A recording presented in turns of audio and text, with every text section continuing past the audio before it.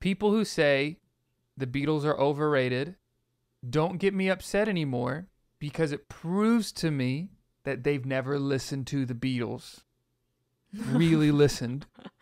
Past like, I get it. If all I ever heard was, I wanna hold your hand, and that was, everyone was like, greatest band of all time, I understand how one could think they were overrated if that's all they knew about the Beatles.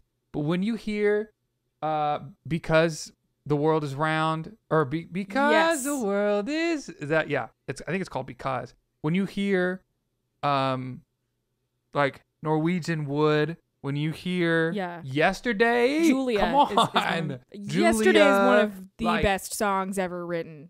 Yes. Ever. Yes. Ever. Yes, Let It Be, even. I mean. Yeah. Like, makes me cry every time. Yep.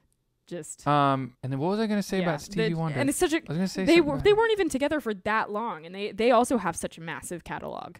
You know, just that. And such a so drastic right evolution that. too.